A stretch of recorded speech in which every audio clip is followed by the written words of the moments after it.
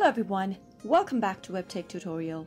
In today's video, I'll be guiding you through how to fix TikTok grant permission.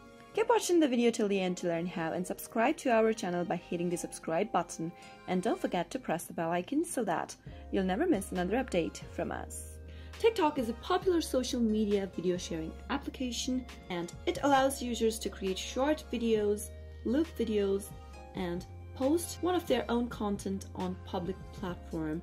And the videos are enhanced with music, visual elements such as filters and stickers, and can also be co-created with other users through a split screen duet features as well.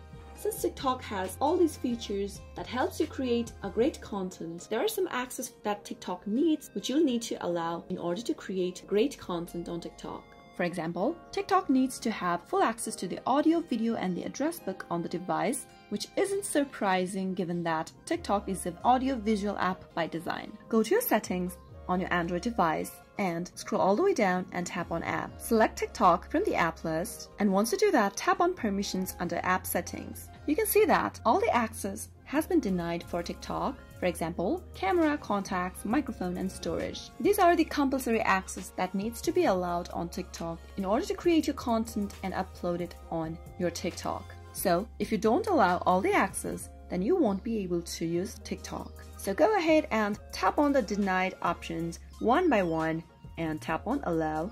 Go back and repeat the process to all of the access that needs to be allowed. Once you do that, make sure that you allow all the access and leave no permissions denied. After you do that, you can go ahead and tap open the TikTok application and start creating your content or whatever you like. That is how you can fix TikTok grant permission issue. I hope the tutorial was helpful to you. If it was, go ahead and give it a thumbs up. Feel free to comment down below in the comment box if you have a question or a feedback for us. I'll soon be back with more tutorial episodes. Goodbye till then.